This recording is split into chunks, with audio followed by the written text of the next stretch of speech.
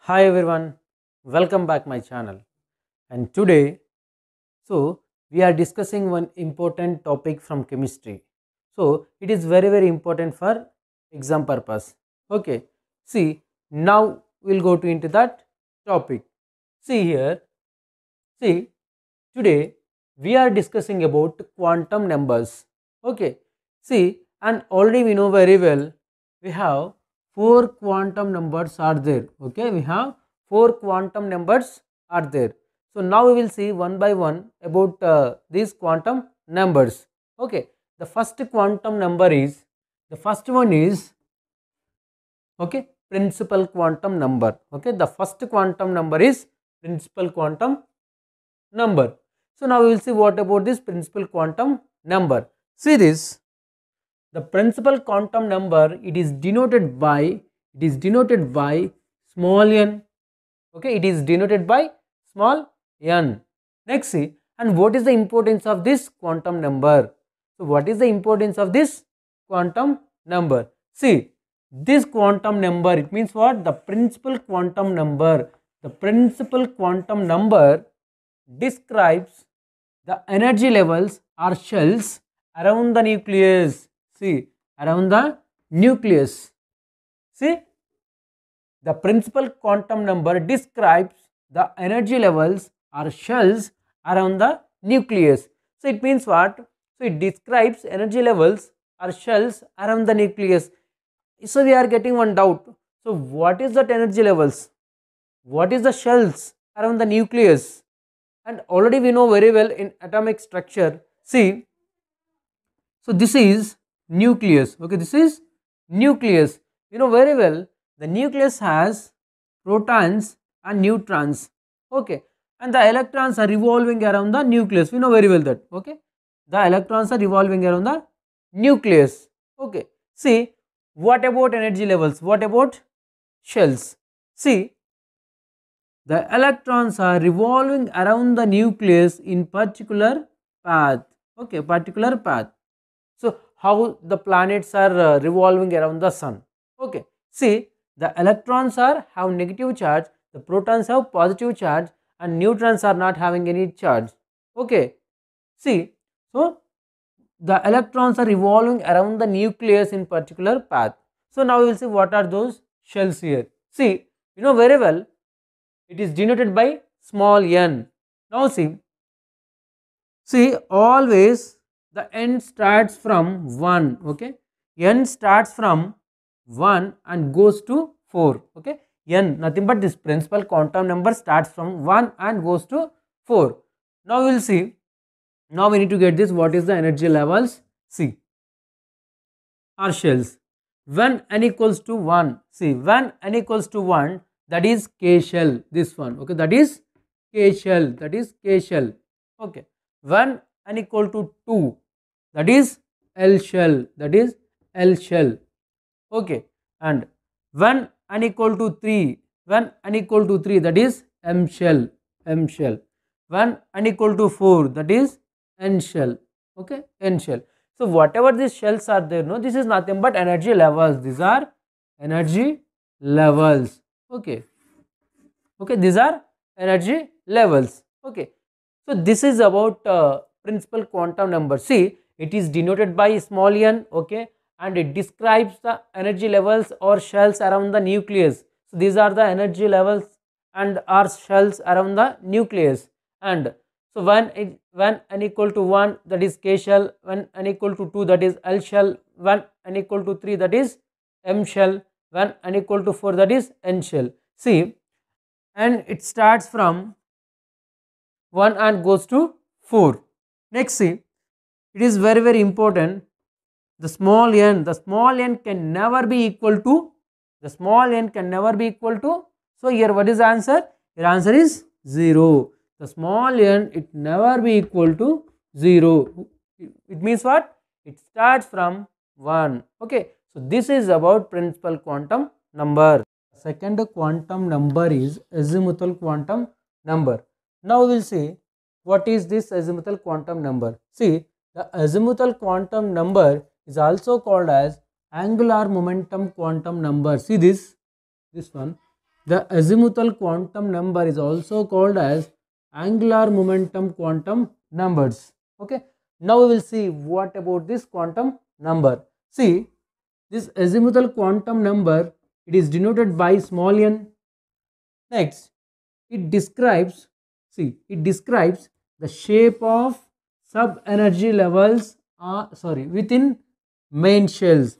Already we know very well what are those main shells. See, already we know very well what is the energy levels, and what are those main shells also we know very well, that is K, L, M, N. So these are the main energy levels in the atom. Okay, so these are the main energy levels, but this azimuthal quantum number or angular momentum quantum number, it describes the shape of sub energy levels. These are the main energy levels. See, shape of sub energy levels within main shells. So these are main shells. Okay, K, L, M, N are main shells, but it can describe the shape of sub energy levels in the main shell. Okay, see, now we will see what are those sub energy levels. See, there are 4 sub energy levels are there. Okay, there are 4 sub energy levels are there.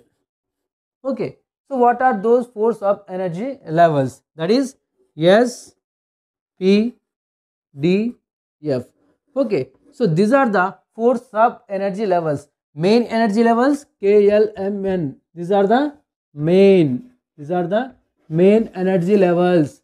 Okay, so these are sub energy levels. Now see, the sub energy levels will start from 0. Okay, the sub energy levels will start from 0. Then L, it is denoted by L. So then see, L equals to 0. Okay, S subshell. Next see, L equal to 1, L equal to 2, L equal to 3. So like this we can say this. Okay, see, this sub energy levels we will start from the 0.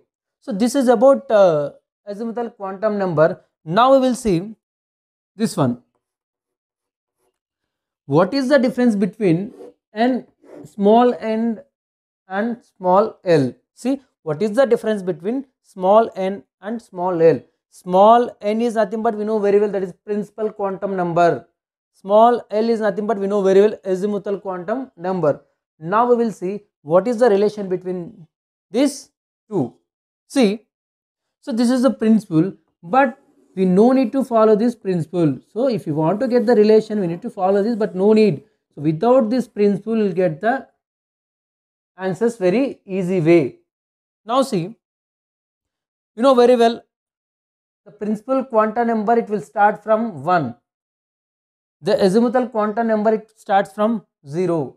Now we will see 1 n equal to 1. So don't confuse it. Already in previous quantum number, you know very well. See, we know very well, this is K, L, M, and whatever next one, that is N. So these are the main energy levels. Okay, in this main energy levels we can see sub energy levels. So they are nothing but S, P, D, F. See, you know very well, when n equal to 1, that is K shell. Already we know very well. See, when n equal to 1, that is K shell. Okay, in this K shell we can see S subshell. Okay, in this K shell we can see S subshell. Okay, and we know very well already what is the value of L. See, for S. Okay, that is L equal to 0. So that one. Next, see, when n equal to 2. See, when n equal to 2, that is L main shell. When n equal to 2, that is L shell. That is the main energy level or main shell. See, in this one, we can see 2 subshells, that is S, P. Okay, we can see 2 subshells. When n equal to 1, 1 subshell. When n equal to 2, 2 subshell. Simply, here 1 subshell, here 2 subshells. See, as well as S value 0 and P value 1. Okay, P value is nothing but L, azimuthal quantum number. Next, see, when n equal to 3, that is M shell. Okay, when n equal to that is M shell. You know very well, see, when n equal to 3, it has 3 subshells, that is C S P D, that is S P D. S value 0 and P value 1 and D value 2. Okay, according to azimuthal quantum number.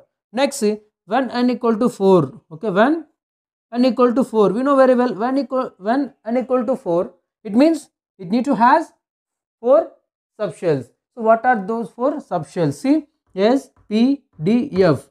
So according to azimuthal quantum number, so we will get this 0, 1, 2, 3.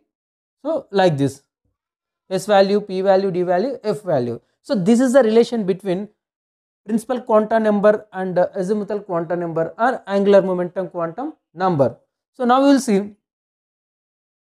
So one more thing here, see, when n equal to 1, try to understand. When n equal to 1, that is K shell, you know very well. Okay, how many subshells are there? Only one, that's why we gave here one subshell. And so when you are writing electron configuration, you will get this. Okay, 1s2, 2s2, 2p6, 3s2, 3p6, 4s2, like that, 3d. Okay, see, when n equal to 1, that is K shell, so it is only one, so that's why that is 1s, nothing but s orbital or s subshell. Next, see, when n equal to 2, see, when n equal to 2, you know very well how many subshells are there? Yes, P. When n equal to 2, it has 2 subshells. Okay, when n equal to 2, it has 2 subshells, that's why 2s, 2p. Okay, next, when n equal to 3, that is M shell, it has 3 subshells, so that's why 3s, 3p, 3d. Okay, next, when n equal to 4, when n equal to 4, it means what? It has 4 subshells. See, that's why that is N shell, it has 4 subshells. This is N is the main shell. Okay, remaining S, P, D, F, they are the subshells. When n equal to 4, that is 4s, 4p, 4d, 4f. Okay, see, this is about azimuthal quantum number or angular momentum quantum